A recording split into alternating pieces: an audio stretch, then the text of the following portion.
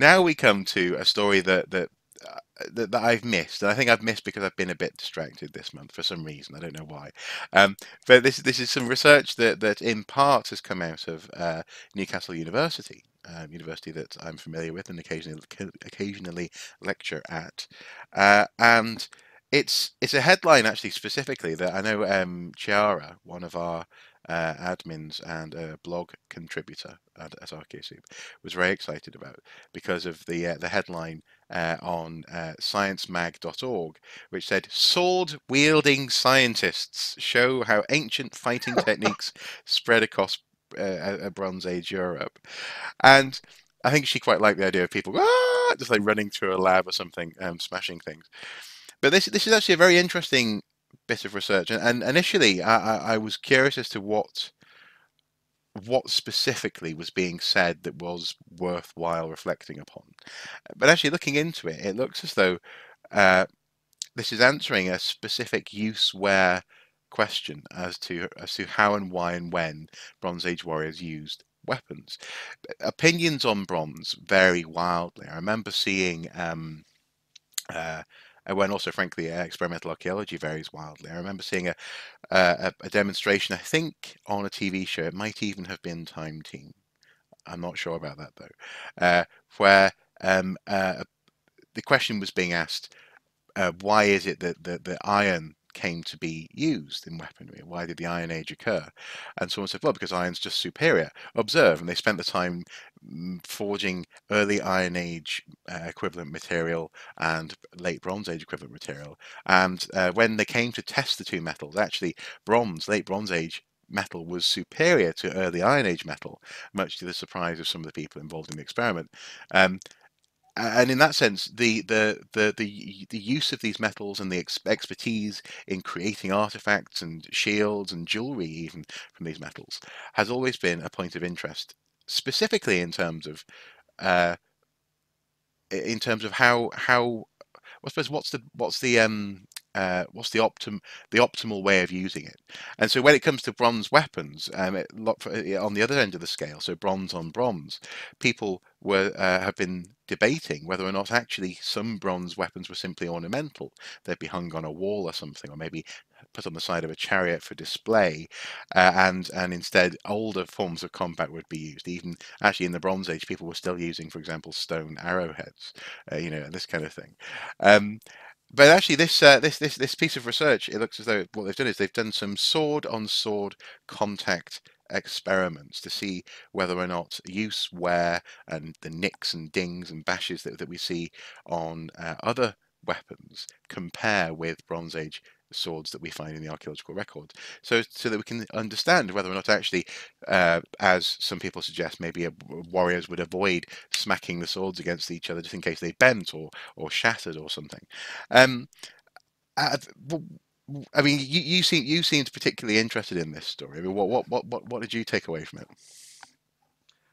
What I really liked about it was that it's a piece of long-term experimental research Hmm. trying to make an aspect of the past about which, as you said, there's been a lot of speculation and a lot of assumptions have been made, Hmm. and a lot of wishful thinking actually has gone on.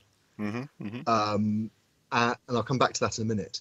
Um, but it's taking that context, creating a physicality as accurately as it's possible to do with modern materials and so on, Hmm. and then so as well as creating a physical artifact, instead of archaeologists, as you say, running through a lab trying to bash seven shades out of each other, which would be great fun, but academically probably wouldn't be that No. wouldn't No. pass peer review. Hmm. Hmm. What they've done is go to fencing experts who study ancient and medieval and Renaissance fencing manuals to look at fighting styles and how swords have been used down the ages Hmm. by people in combat, in duels, principally in duels, Hmm. one-on-one heroic, a one-on-one heroic masculine activities. It's often presented, Hmm. Hmm. um, and they've come up with a methodology. They've come up with a series of experiments, and then they've done comparators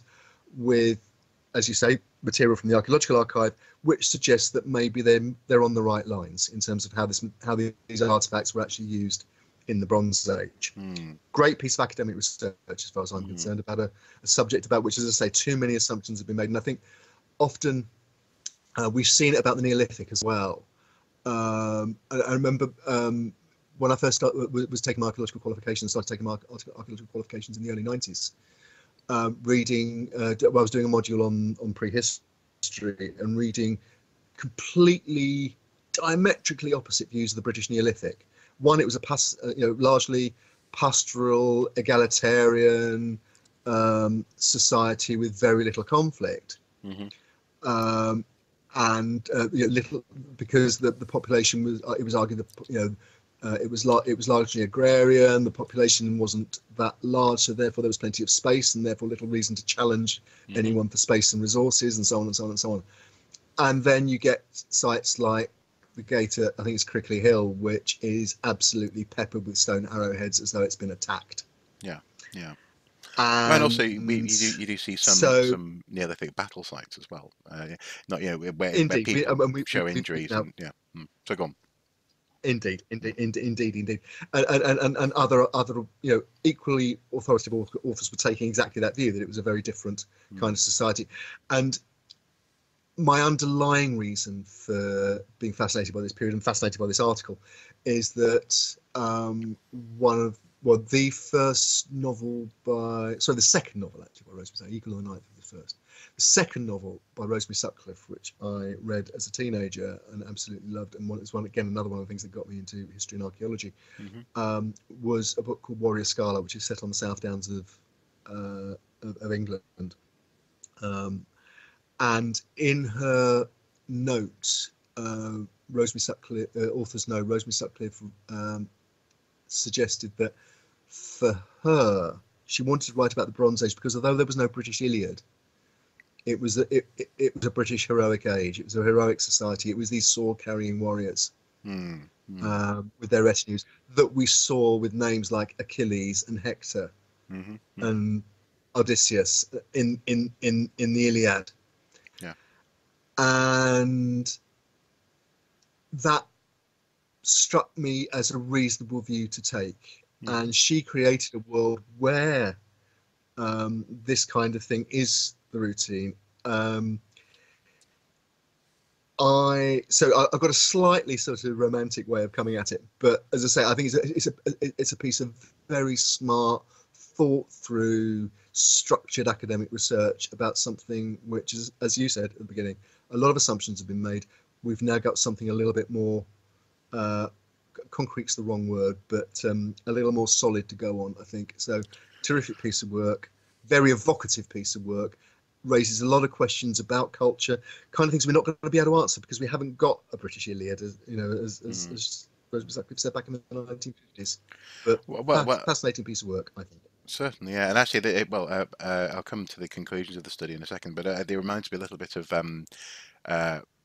stuff that people like Tolkien used to sort of lament, was the fact that the Norman conquest more or less eradicated whatever was left over from previous British storytelling traditions, and then really what we ended up with was either stuff that was kept on the fringes. So Beowulf survived, and the sagas, for example, survived in other places in Northern Europe, and older stories possibly survived as nursery rhymes. For example, some research has been shown, suggested that things like Little Red Riding Hood might be a really, really old story, or based on a really, really old story.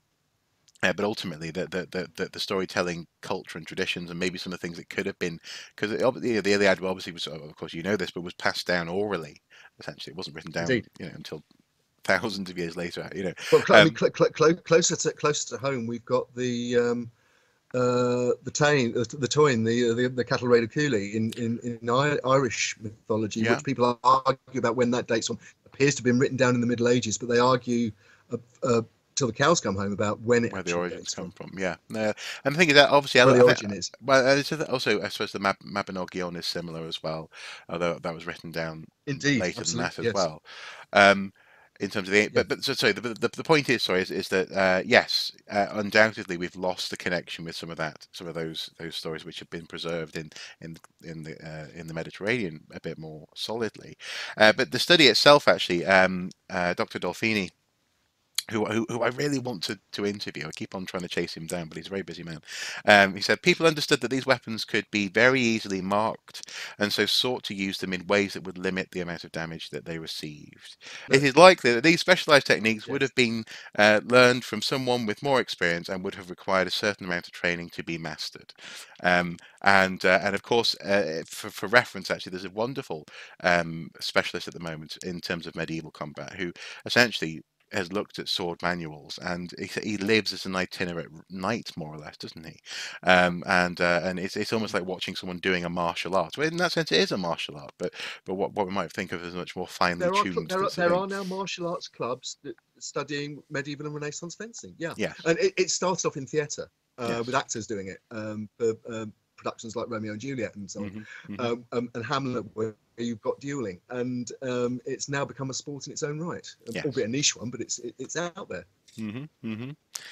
Obviously, I'm coming to this from a certain, possibly a different level of knowledge about military affairs and weapons than many archaeologists would have, because one of my specialisms is the archaeology of conflict. Hmm. Hmm. And it is, and one of the first things you learn when you're studying conflict, in terms of, not about morality or anything like that, just in terms of sheer the physical process of people fighting each other, Hmm. is that the style adapts to the technology available. And the most obvious thing at the moment, for example, is the use of IEDs in places like Afghanistan, Hmm. what's called asymmetric warfare, where you have extremely high tech, very capable Western armies and troops equipped in Western fashion, who are basically tied down and driven to pay a very heavy physical and political price by effectively homemade weapons. Mm. Mm. And you know, in the 18th century, for example, one of the reasons you had set piece battles with lines of troops standing 100 meters away from each other and firing volleys of musket fire was that was the only way to make those weapons effective. Hmm. You Hmm. know, an individual musket can't be fired like a rifle. It's not that accurate. No. It's the mass effect that makes that makes the tactic work. So you know you have to be aware of this for any period in history.